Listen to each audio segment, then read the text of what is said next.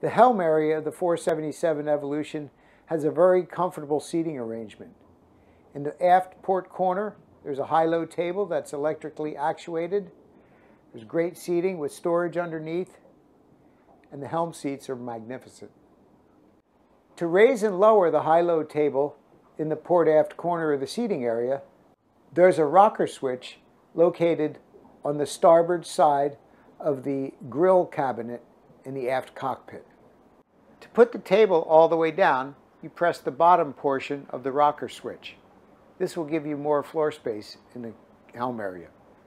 To raise the table, press the top of the rocker switch and raise it to your desired level.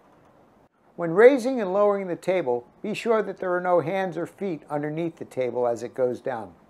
Please remember, safety first. The base cushion that's located just inside the entrance to the helm area is removable. Once it's removed, you'll see a starboard hatch.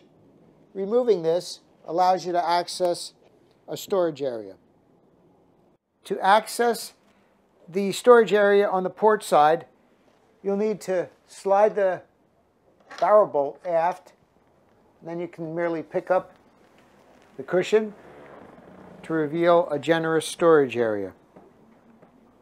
Underneath the helm seats, on the inboard side, we have a locking compartment. It's great for storing little things, and you can lock it. Forward of the console, we've installed a flat storage compartment. It's a great spot for keeping cell phones, wallets, whatever else might be small and fit into that area. It has a lock on it as well.